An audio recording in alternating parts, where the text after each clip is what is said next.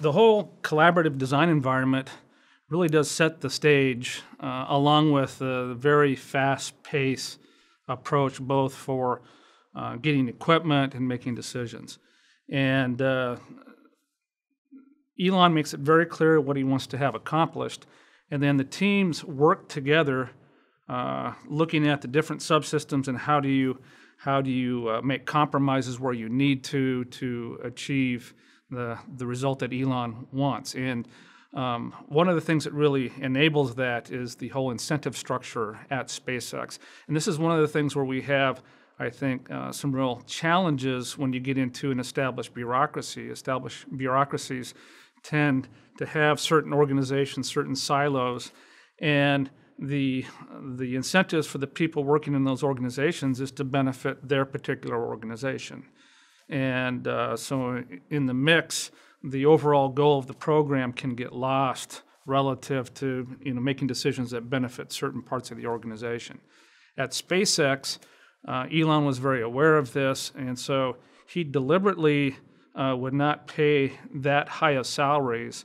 A large part of the compensation for anyone who went to work at SpaceX was stock options. And so your real compensation comes when the company succeeds. And that does a lot to align essentially business goals and interests, that even if you're a propulsion individual, you want the TPS to succeed, because if the TPS doesn't succeed, then the company doesn't succeed, and your stock options aren't worth anything. So it creates a collaborative situation where people are pulling all towards the same goal, and they're willing to make compromises.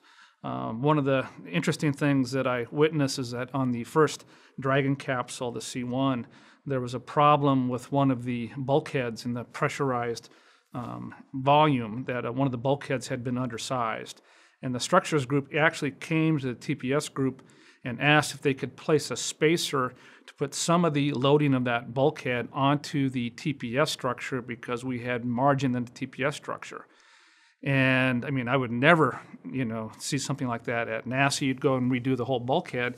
But what they wanted to do, they wanted to get the capsule out. And they had done the analysis and said, okay, we should be okay on this capsule to transfer some of the loading, from the bulkhead to the TPS support structure. And again, that, allowed them to go forward. And the TPS guys took a look at it and decided, oh yeah, it was within range. And so it was no problem. And again, so that type of collaboration of give and take on the different design, challenges and solutions allows you to really move along quickly. And the other piece of it has to do with really the rapid pace of both acquiring information and system data and making decisions. And I had this one situation which has been related in several other areas, but I think it's worth noting. When I was first working with SpaceX, probably a couple months in, and this is one of the first meetings that we had to make a decision on make or buy for the heat shield, for the Pika heat shield that was going to be used on Dragon. And I was still the new kid on the block, but we had a design meeting, must have been about 10 or 11 engineers and Elon, so we had all the major subsystems represented, propulsion, TPS, structures, avionics, and then Elon. And so the group was discussing whether make or buy for this TPS material. And I was at that time just listening, because I was the new kid on the block, and seeing how does this type of an organization function. And at one point, Elon looks over at me and says, well, Dan, what would you do? And so I explained to him, well, based on what I'm hearing, I would actually do a make, not a buy, and here are the reasons for it. Explain that it wasn't that hard a process, and that it would allow them to optimize the Pika both for Dragon and then also have the capability for making TPS for future needs. And so after explaining this for about 3 or 4 minutes, Elon leans back. No one says anything. Elon leans back and says, that's what we're going to do. And that was the end of the meeting. And everybody stood up and left the room, and I was somewhat shell-shocked, like, what? This is the first meeting we had on this. We hadn't had any prep meetings. It's the first time that we were all together discussing this, and that was it.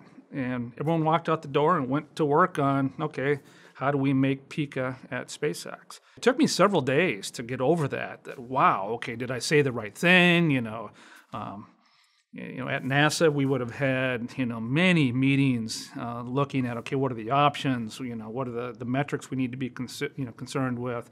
What are the impact on other subsystems before we came to a critical decision of make or buy on a very important component.